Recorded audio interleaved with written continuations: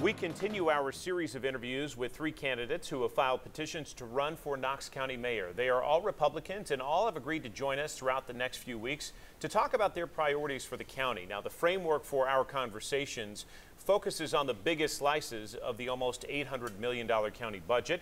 Glenn Jacobs back for us to talk about public safety. Thanks again for being here. Thanks for having us. About 11% of the Knox County budget goes into public safety. We're talking about maintaining the jail and also hiring deputies. What are your priorities for them? We can't talk about public safety without talking about the opioid, heroin, and fentanyl epidemic.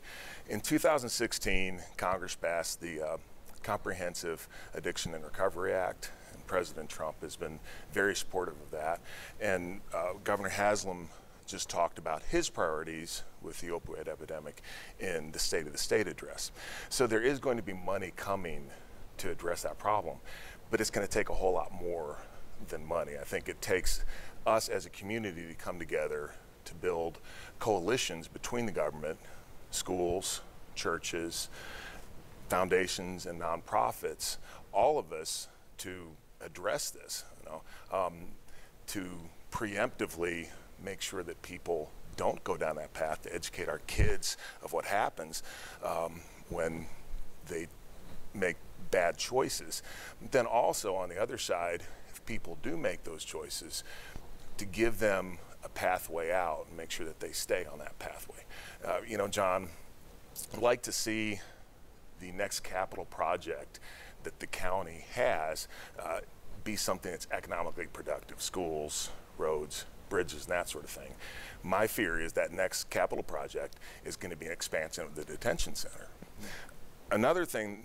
Are you supportive of the new plan to put in the behavioral health yes, short-term emergency clinic for people? Yes, 25% of the inmates at the detention center are mentally ill.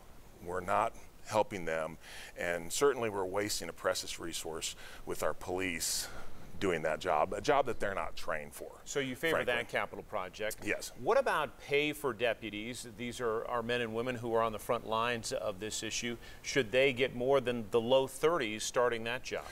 Certainly, there are people that are out there, as you said. They are on the front line. They're the most important people in our public safety. We like to take care of them, take care of the people that take care of us. How do you do that within the budget? And that's always the thing, where do you get that money? If we have to spend less money over here, we can spend more money on them. So that's a choice you face as mayor, Sure. At least in the suggestion. The sheriff comes up with his budget, but you can negotiate. Is that something you'd want to negotiate for? Higher pay? Yeah, I would love to. I'd love to. Again, we have to figure out how it fits in the budget and how to do that.